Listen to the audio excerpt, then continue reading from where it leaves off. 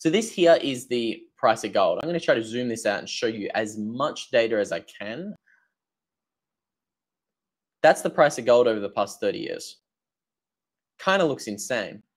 If you kind of look at it over the past 10 years, you might be able to see how this thing is trending and now starting to go parabolic. Let me try to make this chart as big as possible for you guys.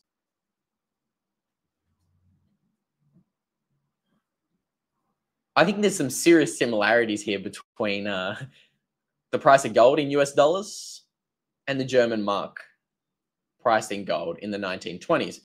If you were to point on a chart and ask me where I think we are, I think we're at like 1921 here.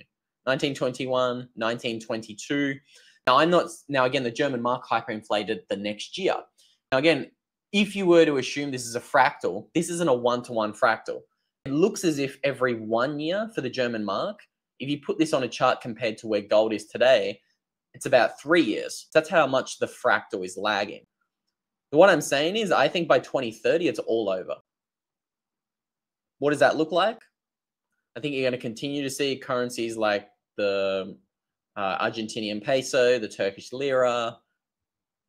All of these currencies are going to continue doing what they're doing, melting, and they're going to continue to melt in an exponential fashion. This is, of course, why things like gold and Bitcoin are such great solutions and options for you guys to get your hands on.